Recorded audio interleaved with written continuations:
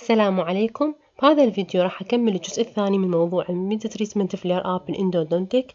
In this part I will talk about the hypothesis, diagnosis and management, and finally precaution to be taken to prevent this flare up between the visit. First of all, the hypothesis or microbiology of this pain، بمعنى آخر الإمراضية أو كيفية إحساس بالألم. First hypothesis: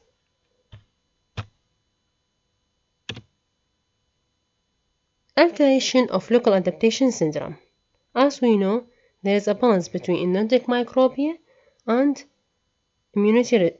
our immunity. If there is imbalance due to our treatment new or returned by irrigation or medical or medicament, intercanal medicament, there is imbalance.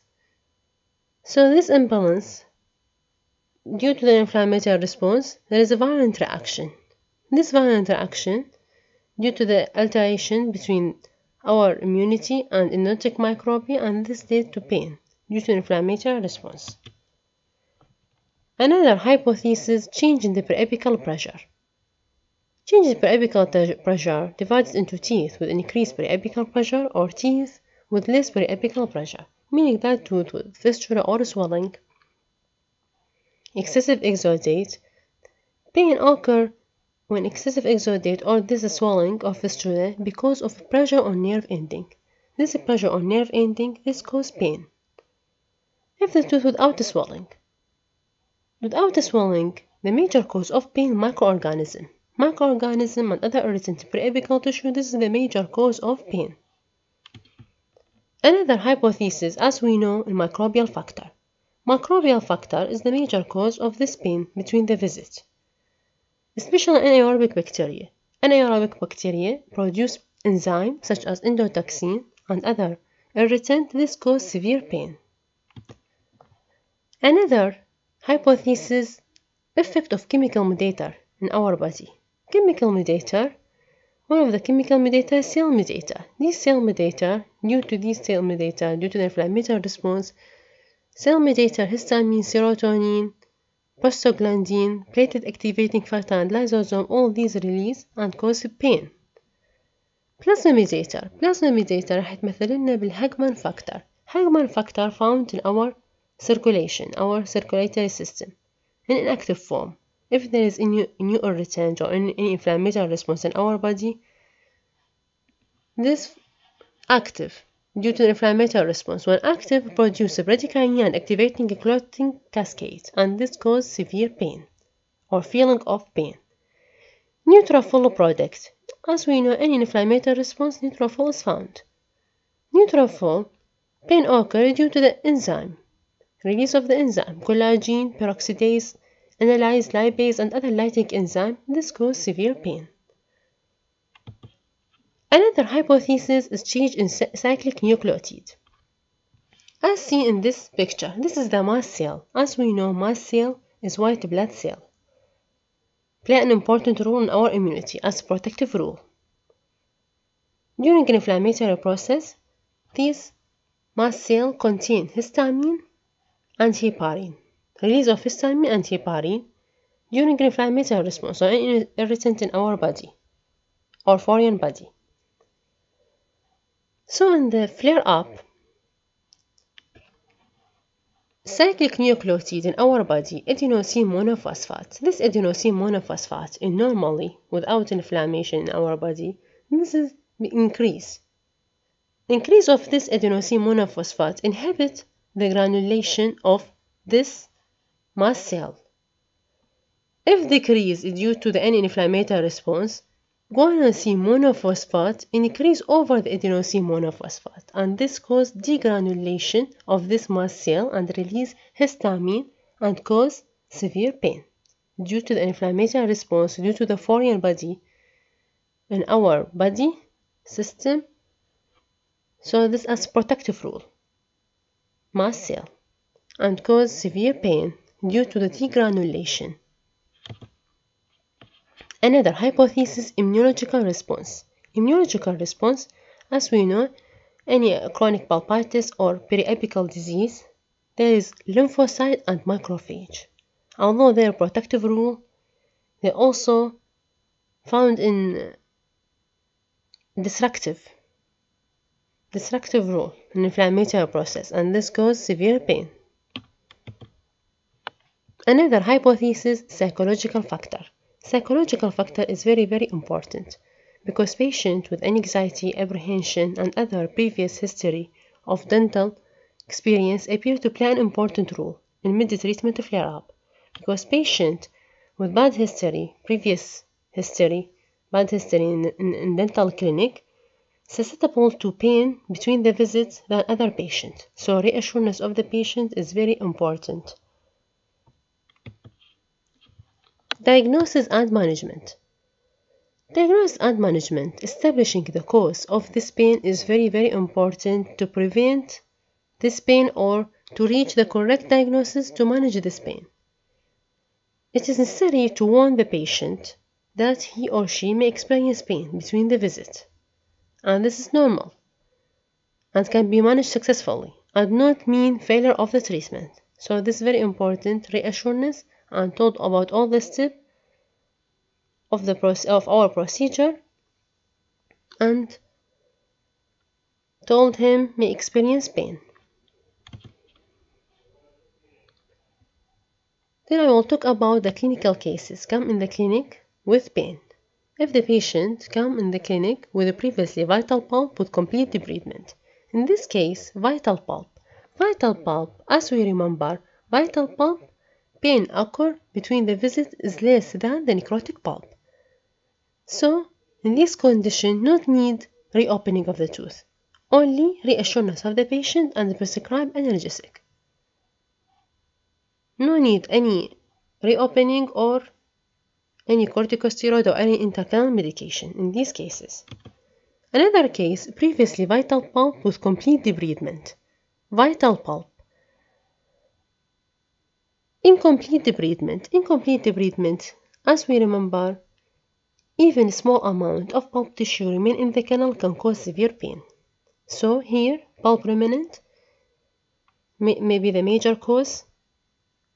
In this patient, reopening of the tooth, working length adjustment, and then cleaning of the tooth with copious irrigation with sodium hypochlorite, place a dry cotton, and temporary filling. Mild analgesia or analgesic can be prescribed, relieve the tooth from occlusion. This is the management of this case. Another case, previously necrotic pulp without swelling. Necrotic pulp. If the patient with necrotic susceptible to the pain than the vital pulp. In this patient, reopening the tooth, establish the working length, also complete instrumentation, irrigation with sodium hypochlorite. Any necrotic pulp, we prefer to put intercanal medication.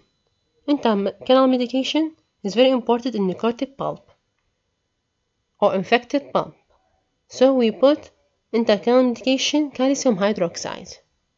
The NTF, also we can prescribe analgesic and antibiotic. Another case, previously necrotic pulp with the swelling. Any swelling, as we remember, any swelling meaning pulp necrotic. So, in this patient, we need drainage from the tooth, and also we can drainage by incision of the swelling. After drainage, irrigation with sodium hypochlorite, and also put calcium hydroxide intercanal medication in any necrotic pulp. With the swelling or without the swelling, it's very important to put intercanal medication and drainage. As general management to prevent this pain between the visit, reassurance of the patient. Reassurance told him about all the steps, and this pain can occur normally between the visits and can be managed successfully and not meaning failure of the treatment. This is very important to all the patients. Another general management, complete debridement of the root canal system, because even small amount of pulp tissue can cause severe pain. Another General management, establishing of the drainage. If the patient with the swelling, drainage is very important from the tooth, and also we can drainage from the swelling. After the drainage, we prescribe antibiotic and flagyl against anaerobic bacteria. Flagyl is very important against anaerobic bacteria. And also we can put intercanal medication calcium hydroxide after reopening with irrigation, and then put intercanal medication is very important. Another general management, relief from occlusion. Especially patient with pain, relief with occlusion is very important to prevent this pain between the visits. Another general management, calcium hydroxide therapy is very important, especially in necrotic pulp. Also, another general management medication, if the patient or if the case need analgesic and antibiotic. Analgesic, we can prescribe non-steroidal anti-inflammatory drug, البونستان or ibuprofen. Ibuprofen also is very effective in severe pain. Another medication, antibiotic. Antibiotic, amoxiclav or augmentin, amoxicillin also is very effective with flagyl, because with the flagyl, this is active on anaerobic bacteria.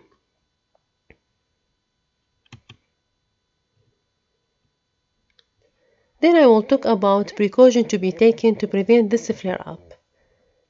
As the precaution to prevent the incidence of this pain between the visit, proper diagnosis of the case.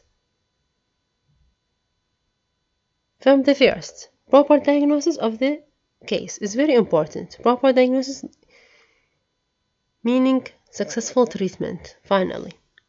So, proper diagnosis, another precaution, determination of correct working length, especially if working length over, because over working length, meaning over instrumentation, and this means apical extrusion of debris and bacteria and cause inflammatory response, imbalance between endodontic microbia and our immunity, and this causes severe pain. So working length is very important. Accurate working length or correct working length.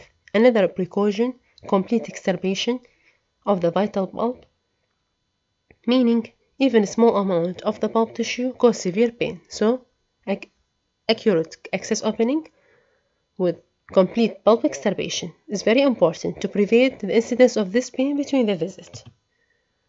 Another precaution, complete chemomechanical procedure in one visit. Because if we not complete the instrumentation in one visit, another bacteria, another species of bacteria may remain in the canal that more resistance to the treatment and cause severe pain between the visit. So as possible, complete the chemomechanical procedure in one visit. Also, another precaution, selection of instrumentation technique. Crown down technique. In the crown down technique, the incidence of pain is reduced because the debris move coronally, and this reduces the pain between the visits. Also, placement of intercanal medication, another precaution, especially if the necrotic pulp, patient with history with periapical lesion or swelling, fistula, pus, need intercanal medication to prevent this pain. Another precaution, don't leave teeth open for drainage. After drainage in the clinic, don't leave tooth open. Because open, this meaning saliva entering the tooth, food particles enter the tooth and cause pain. So we drainage the tooth inside the clinic and then put intercanal medication and prescribe the patient antibiotic with the flagyl and also analgesic if need. This is the management of drainage or of swelling. Another precaution, prescription of analgesic and antibiotic if possible, if patient needs this. As a conclusion of this lecture, the occurrence of mild pain and discomfort is common, even the treatment is high standard. But still, to prevent the incidence of this pain, psychological preparation of the patient is very important, reassurance of the patient. And this pain can be managed successfully and not mean failure of the treatment. This is very important. Tell the patient about this. Complete cleaning and shaping in one visit to prevent the remaining of bacteria that more resistant to the treatment, and also prescribe anesthesia or using of anesthesia, long-acting anesthesia and analgesic. This decreases the incidence of this pain between the visits as possible. If all dentists follow this reduces the incidence of pain between the visits, and this led to the successful endodontic treatment without pain to the patient and more comfort to the dentist and to the patient. طبعا لهنا كملنا هاي المحاضرة. أتمنى استفدتوا منها بالقدر الكافي، وإن شاء الله ألقاكم محاضرات أخرى في مجال طب الأسنان. شكرا لحسن استماعكم.